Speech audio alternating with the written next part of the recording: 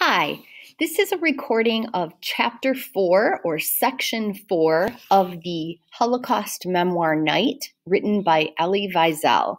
Before I start reading Chapter 4, I just wanted to remind you that there are 10 questions that go with Section 4. The first one is, what is Ellie's first impression of the camp at Buna? The second one, what does the dentist look for in the mouths of the prisoners? So you can watch for those answers as we start. Remember, you can always pause the video if you want to stop to answer the questions. Section 4. The camp looked as though it had suffered an epidemic, empty and dead. There were just a few well-clad prisoners walking about between the blocks. Of course, we had to go through the showers first. The head of the camp joined us there. He was a strong, well-built, broad-shouldered man, bull neck, thick lips, frizzled hair. He looked kind. A smile shone from time to time in his gray-blue eyes. Our convoy included a few children, 10 and 12 years old. The officer took an interest in them and gave orders for them to be brought food. After we had been given new clothes, we were installed in 2 tents. We had to wait to be enlisted in the labor units. Then we would pass into the block. That evening, the labor units came back from the work yards. Roll call. We began to look for familiar faces, to seek information, to question the veteran prisoners about which labor unit was the best, which block one should try to get into. The prisoners all agreed, saying, "Buna's a very good camp. You can stand it. The important thing is not to get transferred to the building unit," as if the choice were in our own hands. The head of our tent was a German, an assassin's face, fleshy lips, hands like a wolf's paws. He was so fat he could hardly move. Like the leader of the camp, he loved children. As soon as we arrived, he had brought them bread, soup, and margarine. Actually, this was not disinterested affection. There was a considerable traffic in children among homosexuals here, I learned later. The head told us, "You're staying here 3 days in quarantine. Then you're going to work. Tomorrow, medical inspection." One of his assistants, a hard-faced boy with hooligan's eyes, came up to me. "Do you want to get into a good unit?" "I certainly do. But on one condition, I want to stay with my father." "All right," he said, "I can arrange that. For a small consideration, your shoes. I'll give you some others." I refused to give him my shoes. They were all I had left. "I'll give you an extra ration of bread and margarine." He was very keen on my shoes, but I did not give them up to him. Later on, they were taken from me just the same, but in exchange for nothing this time. Medical examination in the open air in the early hours of the morning before 3 doctors seated on a bench. The first barely examined me at all. He was content merely to ask, "Are you in good health?" Who would have dared say anything to the contrary? The dentist, on the other hand, seemed most conscientious. He would order us to open our mouths wide. Actually, he was not looking for decayed teeth, but gold ones. Anyone who had gold in his mouth had his number added to a list. I myself had a gold crown. The first 3 days passed by rapidly. On the 4th day at dawn, when we were standing in front of the tent, the capos appeared. Then each began to choose men who suited him. You, and you. They pointed a finger as though choosing cattle or merchandise. We followed our capo, a young man. He made us stop at the entrance to the first block, near the door of the camp. This was the orchestra block. "Go in," he ordered. We were surprised. What had we to do with music? The band played a military march, always the same one. Dozens of units left for the workyards in step. The capos beat time. Left, right, left, right, left. Some SS officers, pen and paper in hand, counted the men as they went out. The band went on playing the same march until the last unit had gone by. Then the conductor's baton was still. The band stopped dead, and the capos yelled, "Form 5s!" We left the camp without music, but in step. We still had the sound of the march in our ears. Left, right, left, right. We started talking to the musicians next to us. We drew up in ranks of 5 with the musicians. They were nearly all Jews. Yuliak, a bespectacled Pole with a cynical smile on his pale face. Louis, a distinguished violinist who came from Holland. He complained that they would not let him play Beethoven. Jews were not allowed to play German music. Hans, a lively young Berliner. The foreman was a Pole, Franek, a former student from Warsaw. Yuliak explained to me, "We work in a warehouse for electrical equipment, not far from here. The work isn't the least difficult or dangerous, but Edith the capo has bouts of madness now and then, when it's best to keep out of his way."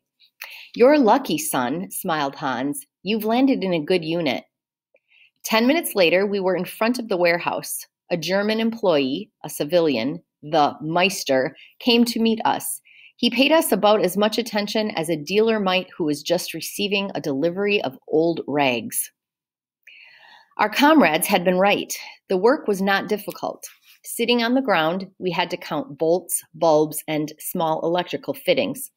The capo explained to us at great length the vast importance of our work, warning us that anyone found slacking would have him to reckon with. My new comrades reassured me. There's nothing to be scared of. He has to say that because of the Meister. There were a number of Polish civilians there, and a few French women who were casting friendly glances at the musicians. Franek, the foreman, put me in a corner. "Don't kill yourself. There's no hurry. But mind an SS man doesn't catch you unawares." "Please, I would have liked to be with my father." "All right, your father will be working here by your side." We were lucky. There were 2 boys attached to our group, Yossi and Tibi, 2 brothers. They were Czechs whose parents had been exterminated at Birkenau. They lived, body and soul, for each other. They and I very soon became friends. Having once belonged to a Zionist youth organization, they knew innumerable Hebrew chants. Thus, we would often hum tunes evoking the calm waters of Jordan and the majestic sanctity of Jerusalem. And we would often talk of Palestine. Their parents, like mine, had lacked the courage to wind up their affairs and emigrate there while there was still time. We decided that if we were granted our lives until the liberation, we would not stay in Europe a day longer. We would take the first boat for Haifa. Still lost in his Kabbalistic dreams, Akiba Drumer had discovered a verse in the Bible which, interpreted in terms of numerology, enabled him to predict that the deliverance was due within the coming weeks. We had left the tents for the musicians' block. We were entitled to a blanket, a wash bowl, a bar of soap. The head of the block was a German Jew. It was good to be under a Jew. He was called Alphonse, a young man with an extraordinarily aged face. He was entirely devoted to the cause of his block. Whenever he could, he would organize a cauldron of soup for the young ones, the weak, all those who were dreaming more about an extra plateful than of liberty. One day, when we had just come back from the warehouse, I was sent for by the secretary of the block. "A7713? That's me. After eating, you're to go to the dentist." "But I haven't got a toothache." "After eating, without fail." I went to the hospital block. There were about 20 prisoners waiting in a queue in front of the door. It did not take long to discover why we had been summoned. It was for the extraction of our gold teeth. The dentist, a Jew from Czechoslovakia, had a face like a death mask. When he opened his mouth, there was a horrible sight of yellow, decaying teeth. I sat in the chair and asked him humbly, "Please, what are you going to do?" "Simply take out your gold crown," he replied indifferently. I had the idea of pretending to be ill. "You couldn't wait a few days, doctor. I don't feel very well. I've got a temperature." He wrinkled his brow, thought for a moment, and took my pulse. "All right, son. When you feel better, come back and see me, but don't wait until I send for you." I went to see him a week later with the same excuse. I still did not feel better. He did not seem to show any surprise, and I do not know if he believed me. He was probably glad to see that I had come back of my own accord, as I had promised. He gave me another reprieve. A few days after this visit of mine, they closed the dentist's surgery, and he was thrown into prison. He was going to be hanged. It was alleged that he had been running a private traffic of his own in the prisoner's gold teeth. I did not feel any pity for him. I was even pleased about what had happened. I had saved my gold crown. It might be useful to me one day to buy something, bread or life. I now took little interest in anything except my daily plate of soup and my crust of stale bread. Bread, soup. These were my whole life. I was a body, perhaps less than that even, a starved stomach. The stomach alone was aware of the passage of time. At the warehouse, I often worked next to a young French girl. We did not speak to one another, since she knew no German and I did not understand French. She seemed to me to be a Jewess, though there she passed as Aryan. She was a forced labor deportee. One day, when Edict was seized with one of his fits of frenzy, I got in his way. He leapt on me like a wild animal, hitting me in the chest, on the head, throwing me down and pulling me up again, his blows growing more and more violent until I was covered with blood. As I was biting my lips to stop myself from screaming with pain, he must have taken my silence for defiance, for he went on hitting me even harder. Suddenly, he calmed down. As if nothing had happened, he sent me back to work. It was as though we had been taking part together in some game where we each had a role to play. I dragged myself to my corner. I ached all over.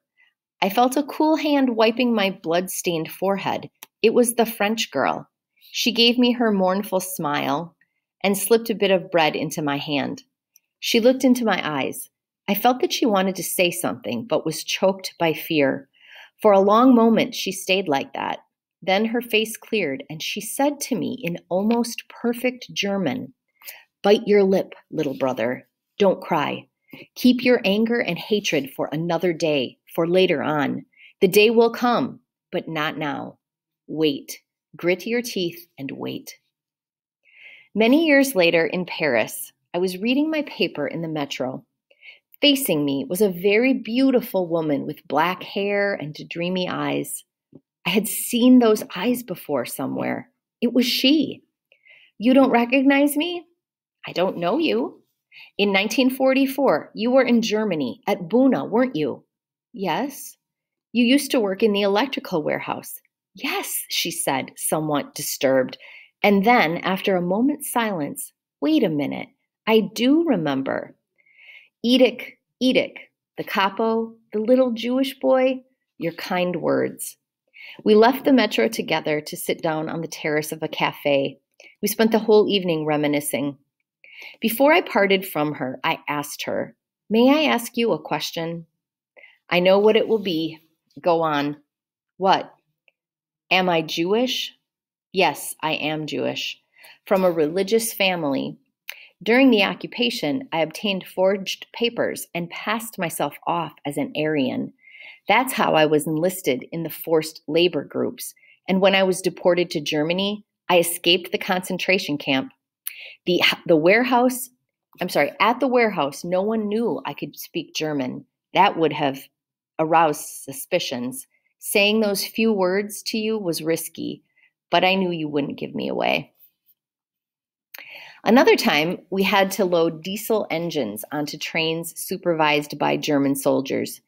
Edic's nerves were on edge. He was straining himself with great difficulty. Suddenly, his frenzy broke out. The victim was my father. "You lazy old devil," Edic began to yell. "Do you call that work?" And he began to beat him with an iron bar. At first, my father crouched under the blows. Then he broke in two, like a dry tree struck by lightning, and collapsed. I had watched the whole scene without moving. I kept quiet. In fact, I was thinking of how to get farther away so that I would not be hit myself. What is more, any anger I felt at that moment was directed not against the capo, but against my father. I was angry with him for not knowing how to avoid Edic's outbreak. That is what concentration camp life had made of me. Fronic the foreman, one day, noticed the gold-crowned tooth in my mouth. "Give me your gold crown, kid." I told him it was impossible, that I could not eat without it. "What do they give you to eat anyway?" I found another answer. The crown had been put down on a list after the medical inspection. This could bring trouble on us both. "If you don't give me your crown, you'll pay for it even more." This sympathetic, intelligent youth was suddenly no longer the same person. His eyes gleamed with desire. I told him I had to ask my father's advice. "Ask your father, kid, but I want an answer by tomorrow." When I spoke to my father about it, he turned pale, was silent for a long while, and then said, "No, son, you mustn't do it. He'll take it out on us." So the dad said, "No, son, you mustn't do it." Ellie said, "He'll take it out on us. He won't dare." But alas, Fronic knew where to touch me. He knew my weak point. My father had never done military service, and he never succeeded in marching in step. Here, every time we moved from one place to another in a body, we marched in a strict rhythm. This was Fronic's chance to torment my father and to thrash him savagely every day. Left, right, punch. Left, right, clout. I decided to give my father lessons myself, to teach him to change step and to keep to the rhythm. He began to do exercises in front of our block. I would give the commands, left, right, and my father would practice. Some of the prisoners began to laugh at us. "Look at this little officer teaching the old chap to march. Hey, General, how many rations of bread does the old boy give you for this?" But my father's progress was still inadequate, and blows continued to rain down on him. "So you still can't march in step, you lazy old devil."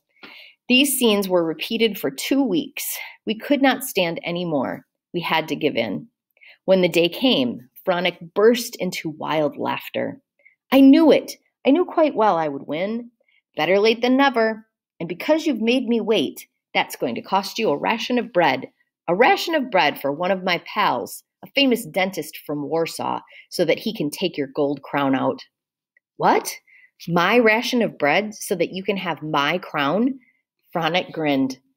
"What would you like then? Shall I break your teeth with my fist?"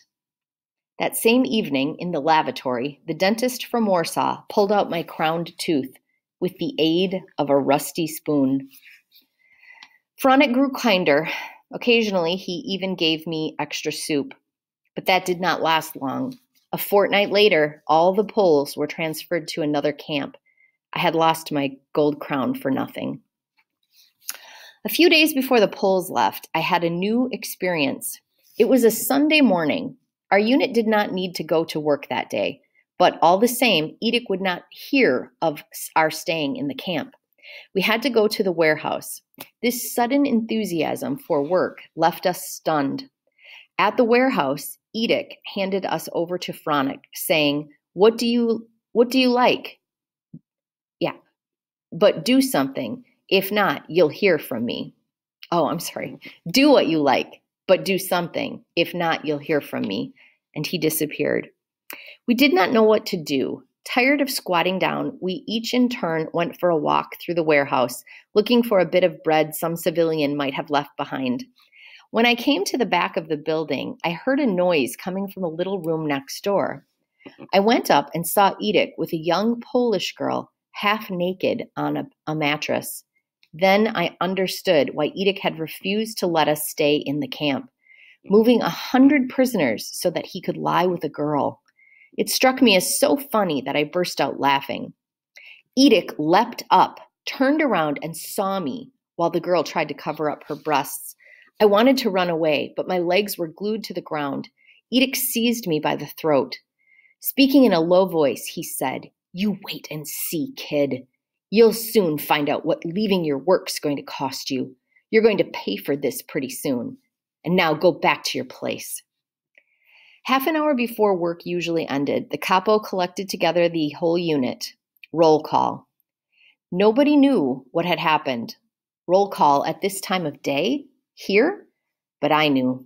The capo gave a short speech. An ordinary prisoner has no right to meddle in people's affairs. One of you does not seem to have understood this.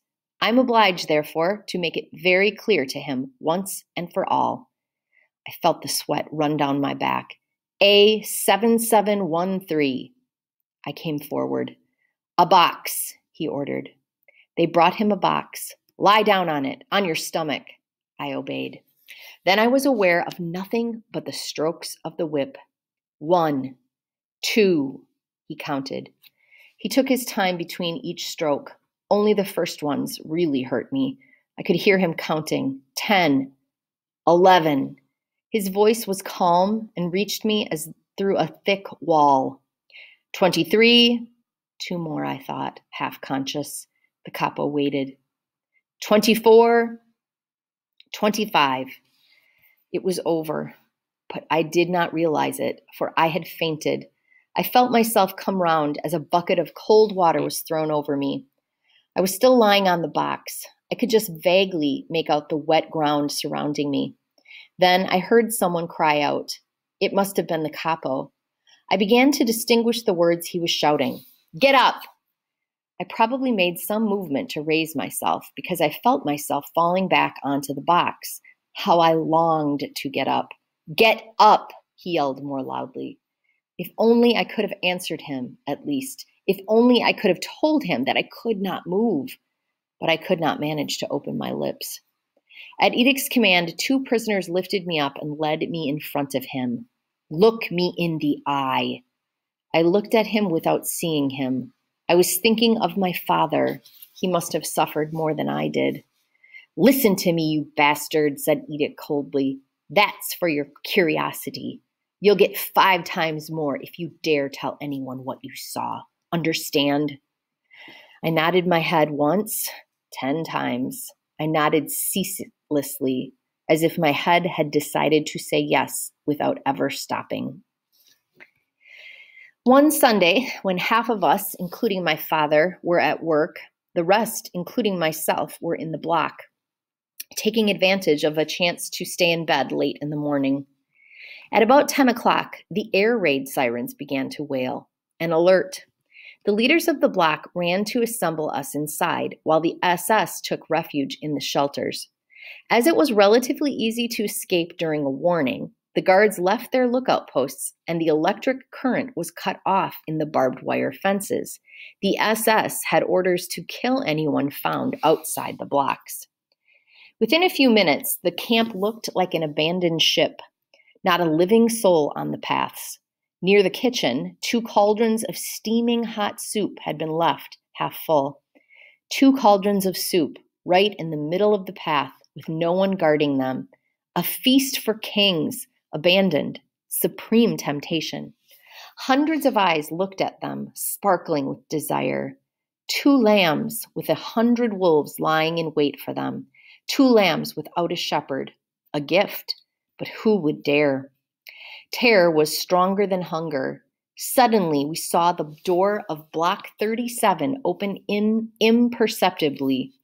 A man appeared, crawling like a worm in the direction of the cauldrons. Hundreds of eyes followed his movements. Hundreds of men crawled with him, scraping their knees with his on the gravel. Every heart trembled, but with envy above all. This man had dared. He reached the first cauldron. Hearts raced. He had succeeded. Jealousy consumed us, burned us up like straw. We never thought for a moment of admiring him. Poor hero, committing suicide for a ration of soup. In our thoughts, we were murdering him. Stretched out by the cauldron, he was now trying to raise himself up to the edge. Either from weakness or fear, he stayed there, trying, no doubt, to muster up the last of his strength. At last, he succeeded in hoisting himself onto the edge of the pot. For a moment, he seemed to be looking at himself, seeking his ghost-like reflection in the soup. Then, for no apparent reason, he let out a terrible cry, a rattle such as I had never heard before, and, his mouth open, thrust his head toward the still steaming liquid. We jumped at the explosion. Falling back onto the ground, his face stained with soup, the man writhed for a few seconds at the foot of the cauldron. Then he moved no more. Then we began to hear the airplanes. Almost at once, the barracks began to shake. "They're bombing Buna," someone shouted. I thought of my father, but I was glad all the same. To see the whole works go up in fire, what revenge! We had heard so much talk about the defeats of German troops on various fronts, but we did not know how much to believe. This today was real. We were not afraid. And yet, if a bomb had fallen on the blocks, it alone would have claimed hundreds of victims on the spot. But we were no longer afraid of death, at any rate, not of that death. Every bomb that exploded filled us with joy and gave us new confidence in life. The raid lasted over an hour. If it could have only lasted 10 times 10 hours. Then silence fell once more. The sound of an American plane was lost on the wind, and we found ourselves back again in the cemetery. A great trail of black smoke was rising up on the horizon. The sirens began to wail once more. It was the end of the alert. Everyone came out of the blocks. We filled our lungs with the fire and smoke-laden air, and our eyes shone with hope. A bomb had fallen in the middle of the camp near the assembly point, but it had not gone off. We had to take it outside the camp. The head of the camp, accompanied by his assistant and the chief capo, made a tour of inspection along the paths. The raid had left traces of terror on his face.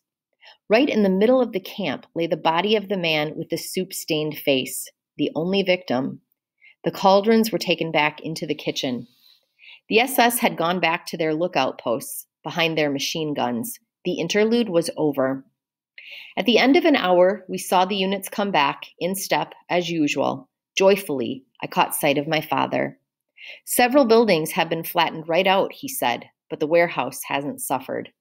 In the afternoon, we went cheerfully to clear away the ruins.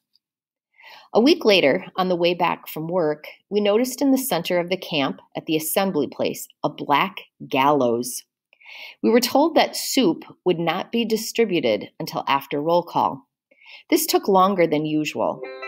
The orders were given in a sharper manner than on other days, and in the air there were strange undertones. "Bury your heads," yelled the head of the camp suddenly.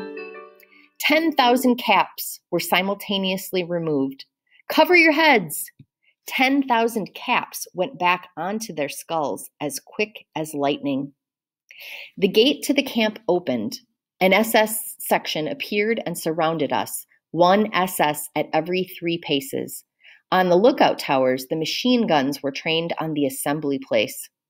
"They fear trouble," whispered Yuliak. 2 SS men had gone to the cells. They came back with the condemned man between them. He was a youth from Warsaw. He had 3 years of concentration camp life behind him. He was a strong, well-built boy, a giant in comparison with me. His back to the gallows, his face turned toward his judge, who was the head of the camp. The boy was pale, but seemed more moved than afraid. His manacled hands did not tremble. His eyes gazed coldly at the hundreds of SS guards, the thousands of prisoners who surrounded him. The head of the camp began to read his verdict, hammering out each phrase. "In the name of Himmler, prisoner number stole during the alert. According to the law, paragraph, prisoner number is condemned to death. May this be a warning and an example to all prisoners." No one moved. I could hear my heart beating.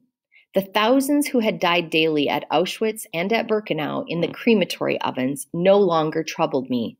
But this one, leaning against his gallows, he overwhelmed me. "Do you think this ceremony will be over soon? I'm hungry," whispered Yuliak. At a sign from the head of the camp, the lager capo advanced toward the condemned man. 2 prisoners helped him in his task for 2 plates of soup. The capo wanted to bandage the victim's eyes, but he refused. After a long moment of waiting, the executioner put the rope around his neck. He was on the point of motioning to his assistants to draw the chair away from the prisoner's feet when the latter cried in a calm, strong voice, "Long live liberty! A curse upon Germany! A curse! A curse!" The executioners had completed their task. A command cleft the air like a sword. "Bare your heads!" 10,000 prisoners paid their last respects. "Cover your heads!" Then the whole camp, block after block, had to march past the hanged man and stare at the dimmed eyes, the lolling tongue of death. The capos and heads of each block forced everyone to look him full in the face. After the march, we were given permission to return to the blocks for our meal. I remember that I found the soup excellent that evening. I witnessed other hangings. I never saw a single one of the victims weep. For a long time, those dried up bodies had forgotten the bitter taste of tears, except once. The Oberkapo of the 52nd Cable Unit was a Dutchman, a giant, well over 6 feet. 700 prisoners worked under his orders, and they all loved him like a brother. No one had ever received a blow at his hands, nor an insult from his lips. He had a young boy under him, a people, as they were called, a child with a refined and beautiful face, unheard of at this camp. At Buna, the people were loathed. They were often crueler than adults. I once saw one of 13 beating his father because the latter had not made his bed properly. The old man was crying softly while the boy shouted, "If you don't stop crying at once, I shan't bring you any more bread. Do you understand?"